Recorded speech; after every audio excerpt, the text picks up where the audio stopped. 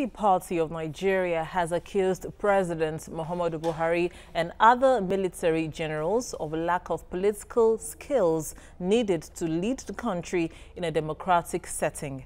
The national chairman of the party, Professor Bankole Okowa, was speaking during the meeting of the party leaders across the southwest held at Ijebu-Ode, Ogun State. Okowa, a professor of political science, also appealed to the youths to join politics for Nigeria to get better.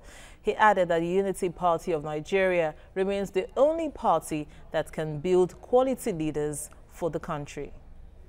I think Buhari lacks political skill, okay? And you can understand that. He's from a military background. All of them from military background don't have any political skill. They don't have the leadership skill politically for this country, including Obasanjo. They talk about this and talk and see if they can achieve more. Obasanjo was there for 11.5 years. Tell me today, what can Nigerians, point to, one or two, and say, well, he did this. As far as IBB is concerned, well, that one was Maradona. That's what we used to call him. But he constructed the Third Mainland Bridge in Lagos. I think the young men of this society should come out. Some of them who have just left the university, if they are of age, let them come and contest for election and change the whole thing.